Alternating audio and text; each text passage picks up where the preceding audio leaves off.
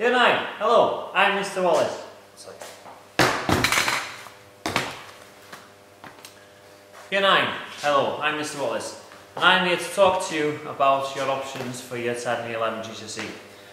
Obviously I'm here to talk about resistant materials, which involves working with metal, wood, plastic and tools and machinery. Now, the course entails 2 years. The first year will prepare you for your controlled assessment task, which will take place in Year 11.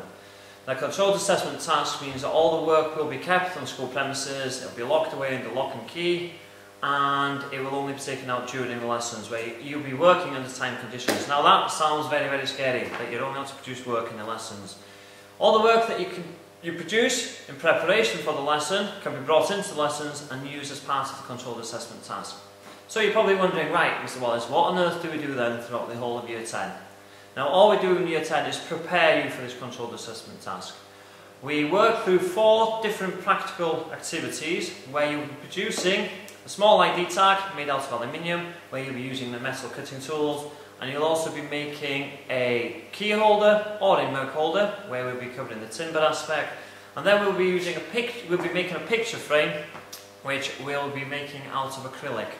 And then finally, we will combine all 3 materials, and then we'll produce another product of our own choice. Now all these tools and processes that you'll be using throughout the year will be used in Year 11, so therefore everything that you do in Year 10 you're going to be developing your skills.